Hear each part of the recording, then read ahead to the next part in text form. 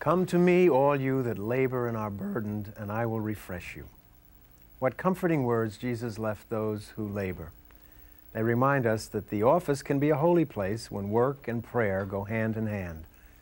Our daily tasks at home, in our shops and offices, are part of God's plan for renewing the face of the earth. Ask for God's help in using your creative power and energy to make this a better world.